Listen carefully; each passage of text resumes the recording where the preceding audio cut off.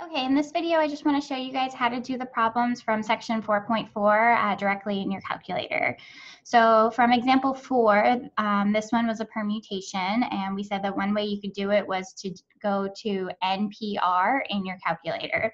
So here's how you do that. So you click Math, and then go over to Probability, and then we want the second one down, NPR. And then you'll see that it comes up with these little boxes that you're going to fill in. So N is always the first one, so that's the 6 for this problem. And then 3 goes in the other one, and then just click Enter, and you get your answer. So that's it. So just math, probability, NPR, fill it out, and that's it. On this one, there's not a way to do it directly in your calculator as far as like the calculator doing the formula for you. So we just have to figure out how to type this expression in. Okay, so you'll type 10, and then we need the factorial key. So again, you go to Math, go over to Probability, and then it's the fourth one down. And then you do your divides, open a parentheses on your denominator. That is required, that's not optional. And then you'll do 3, Math, Probability, Factorial, 3, Math,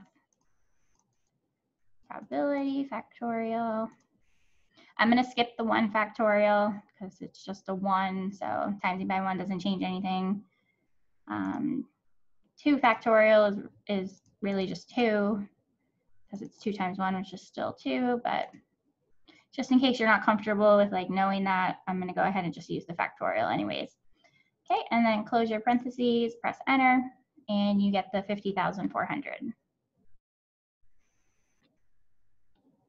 Okay, this one for the combination rule. So you can just go to NCR in your calculator. So you would go to Math, Probability, third one down, NCR for combinations. And then you would fill in the 7, fill in the 3, and you get 35 as your answer there. And then I did just want to show you how you can reduce fractions and get like a final reduced fraction as your answer in your calculator. So I'm just going to do like part B here. I'm going to type this whole expression in, and then I'll show you how you get the reduced fraction. So 1427, why is that not typing?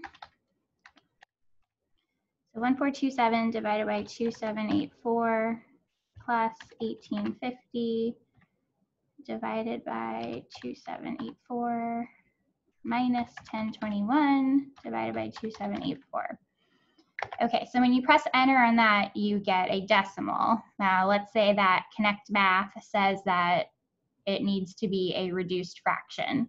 So what you can do is go to Math, and then you just click Enter on fraction, and then Enter again, and it's going to turn whatever your last thing in your calculator was into a reduced fraction. So that's how you get 47/58.